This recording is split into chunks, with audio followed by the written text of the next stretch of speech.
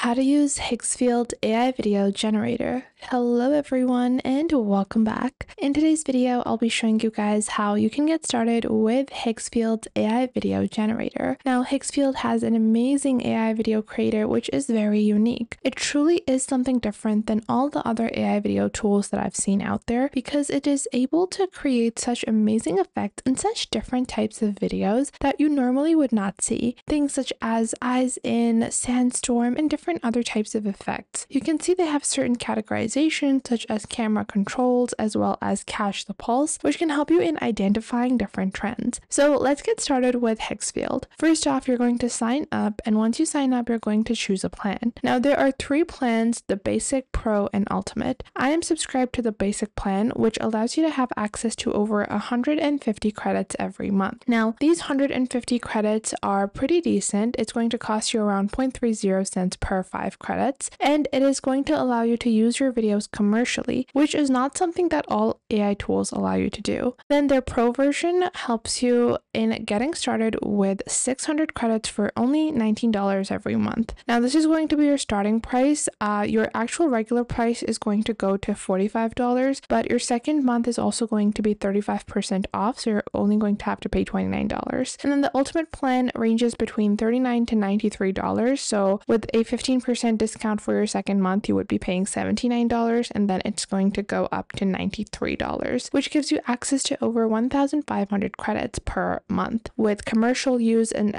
3 concurrent jobs at once, 4 concurrent jobs, as well as turbo models and access to starting and ending frames. Now let's jump back into Higgsfield. Once we go back into Higgsfield, we can get started with creating. Now on the top, you will see 3 different options. You will see image, video, and speak. First, I'm going to show you guys how you can create images and then how you can convert those images into videos. So on the bottom, you will see the model. First off, you have Higgsfield Soul, which is ultra realistic. Then you have Flex Context Max, which can help you in editing with accuracy. And then you have the GPT image. I like to go with Higgsfield Soul. Then you're going to choose the orientation. I'm going to go with the 4:3 orientation, or actually a 16:9. Then you will see the quality. So if you want basic quality or high quality. Then you have prompt enhancement. Now, if you wanted to be allowed to customize your prompt on its own, you can let it be customized, but I'm just going to proceed with a regular prompt. Starting off, I want to create a person or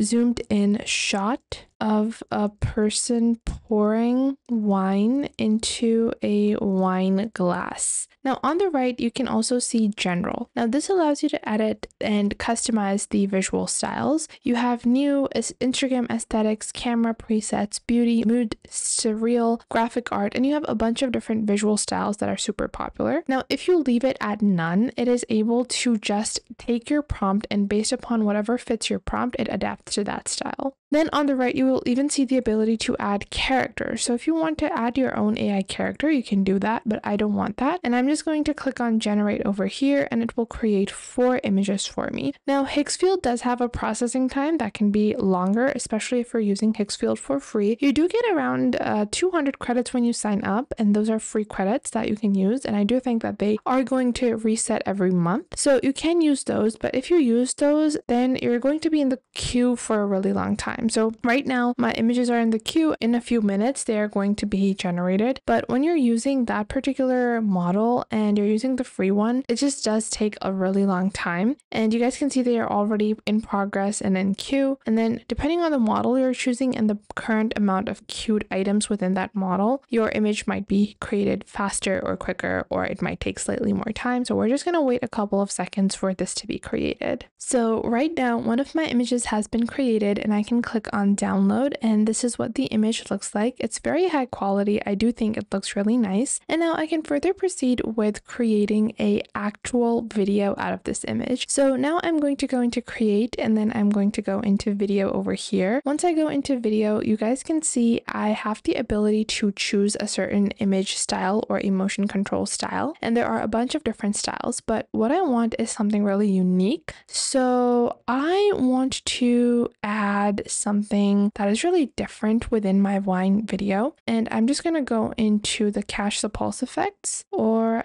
epic camera control, we have basic camera control, as well as effects. So within effects, I want to maybe add spills. So I'm going to go ahead and search for spill over here. And I'm just going to search for this under all. And within these, we can even search for something that is trending. So we're just going to change and take a look at some of our other options: arc right, powder explosion, car chasing, as well as disintegration, morph skin, 360 orbit, melting. And then I want to go with melting, and then I'm going to click on upload image, and we can just select this from our clipboard or upload the image that we just created. So I'm just going to go on ahead and use the image that we just created, this wine image. Once I do that, I'm going to describe my prompt. So I'm not going to add any prompt. If you don't add any prompt, it just combines the two effects. But if you do add a prompt, it just makes it more accurate. The glass melts as the wine enters the glass.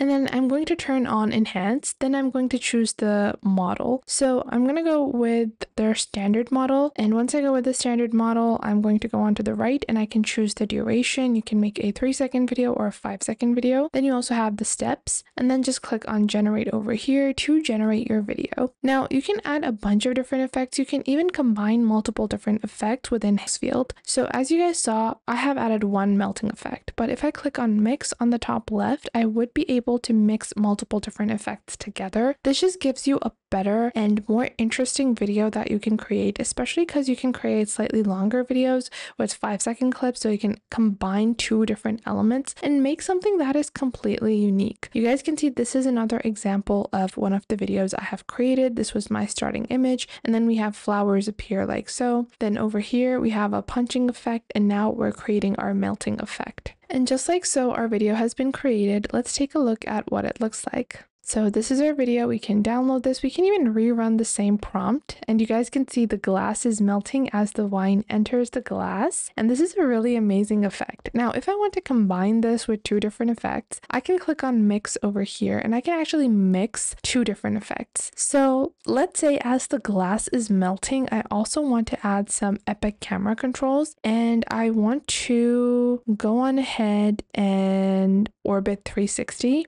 Or maybe I want to go with something a bit more different. So I wanted to have an explosion in the background. So if I add a building explosion and a melting effect together, then what is going to happen? So I'm going to rerun this with two different effects within my Higgsfield video. And let's take a look at what it is going to create when I'm going to be adding two different effects together. And just like so, our new video has been created. So let's take a look at these two combined effects and what it has created. Now you guys can see on the right side the way that it has actually enhanced my prompt, and it has made my prompt far more longer than I actually, entered. Obviously, this is because I have turned on prompt enhancement. If you do not turn on prompt enhancement, then it sticks to your actual prompt. It sticks to whatever you have wanted to create, and that can just help you in building something that is slightly more towards your actual idea or your ideation or the way that you're imagining your clips. And just like that, you can use the Higgsfield AI Video Creator. It is so creative and so different than anything else that is on the market out there, and it's definitely something that you should try. I hope you guys found this video helpful, and if you guys did find this video helpful, make sure to leave a like and subscribe. And if you have any questions or queries, you guys can leave those in the comments down below. I would love to know what you guys have to say, and thanks for watching.